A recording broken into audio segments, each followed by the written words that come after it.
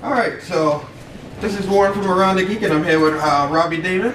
Hey, what's up, man? How's it going? Okay, it's doing pretty good. Good. How you enjoy yourself so far? It's an awesome con, dude. Having a ton of fun. Oh yeah, oh yeah. All right, just to get, he's going to be reprising the role as Tuxedo Mask in the upcoming Sailor Moon dub. Dubbed by Viz, I believe, correct? Yeah, Viz got the licensing for Sailor Moon, so we are redubbing the original 200 episodes, right, including stars and the 3 movies. Oh wow! Yeah, yeah. I actually didn't know it was that extensive. I thought it was just. It's everything, man. All the episodes that didn't come to the States, and it's all uncut. No changes for American audience like there were with the Saturday morning cartoons. So there's no gender changes, no plot line changes. So we'll get the full nudity. I think so. Yeah. There might be a few panty shots in there. Nothing too serious. I think we keep it pretty PG. Right. Yeah. All right. So to get started, tell us a little bit about yourself. Oh, let's see. I'm based out of LA. I'm a full-time voiceover actor. I've been there for about 7.5 years. Okay. I've been working in traditional animation, like Western cartoons. Right. Yeah, video games, commercials, audiobooks, and Sailor Moon is the first anime series I've ever been cast in. Right. Yeah, pretty crazy, huh? Yeah. Right. Yeah, pretty crazy, huh? Yeah. It's impressive because I actually looked at all the stuff you did do voiceovers for. Sure. What kind of led you into Sailor Moon? Was it just a...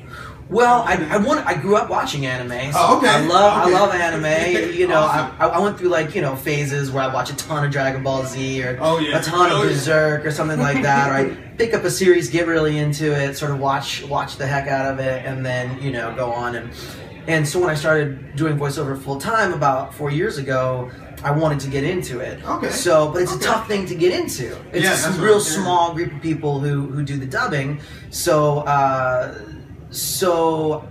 the question was, how do I get an audition?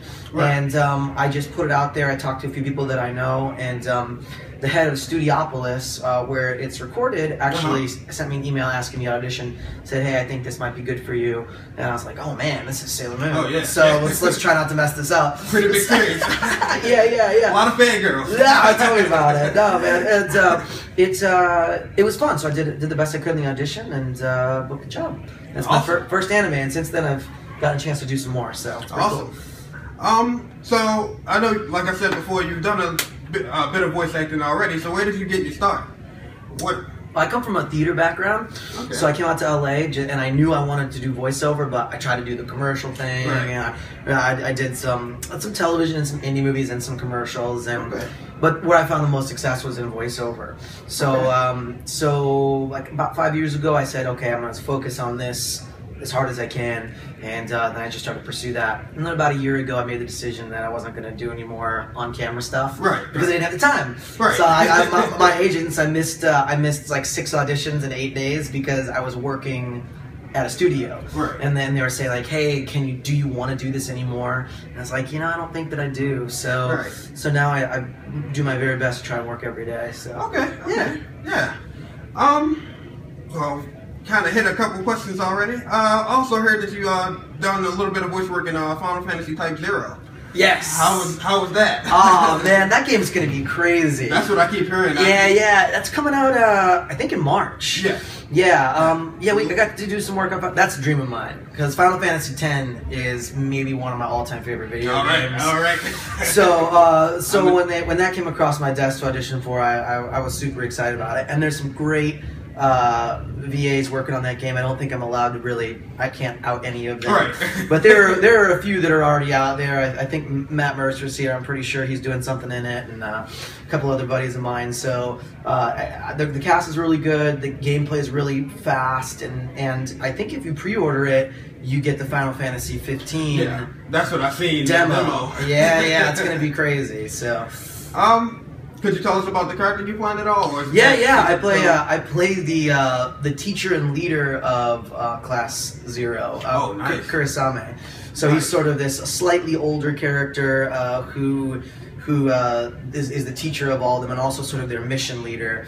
And I think he was known as like the icy blade of death on the battlefield. Okay. But he gets injured, so then he becomes a teacher. And as far as I know, he's like a guest party character, something like that. I'm not sure if he's playable. I'm not sure. I haven't played the game. Right. I only get to see the pieces that I get to see. But no, he's a pretty cool character, man. He's got the ninja mask and all the. I think I've seen a shot of him. Oh yeah, it's out there. It's out there. All right. So that'll be fun. So that's next month. Yeah, I'm looking forward to it. It's already on my pre-order. Yes. I'll be playing. So another one. Do you have any interesting stories of anything that has happened while recording? So anything, that's a tough question with the anime stuff because we're by ourselves. So it doesn't get too weird, but I guess you're only as weird as you are by yourself, which I guess could be pretty weird. I mean, I guess when you get into the role, you like really start. Well, you got to cut up a little bit because like you start to go crazy if you don't. So most people wouldn't think it, but sometimes some of those cartoon people are the dirtiest, funniest people you'd want to meet. But a lot of the goofy stuff kind of happens behind the scenes.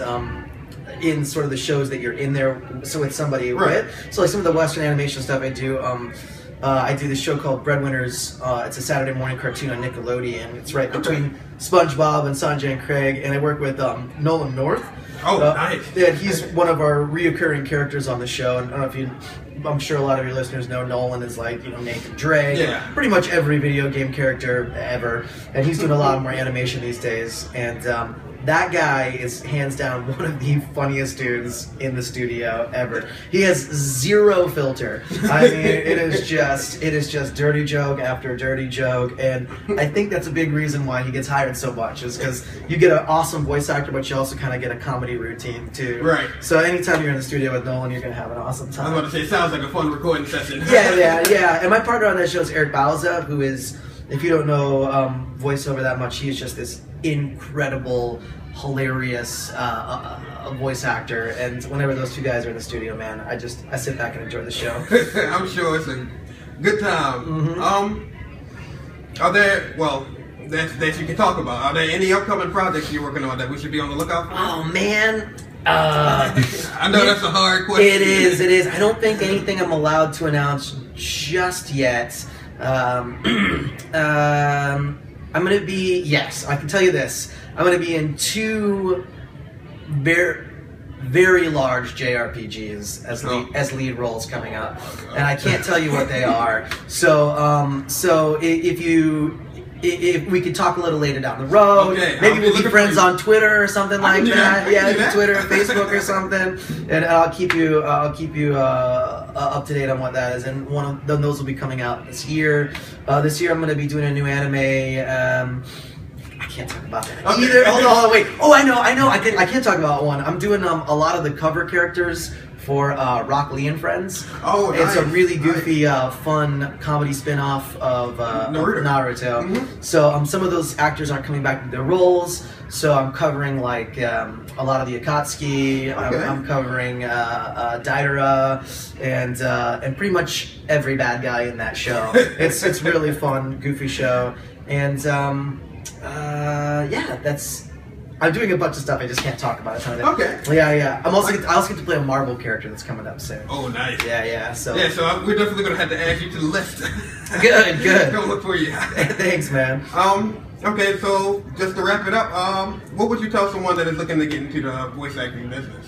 Well, I think you want to focus on the acting part. First thing, somebody in the panel today had a really good comment. I'm gonna steal it. They said, everybody has a voice.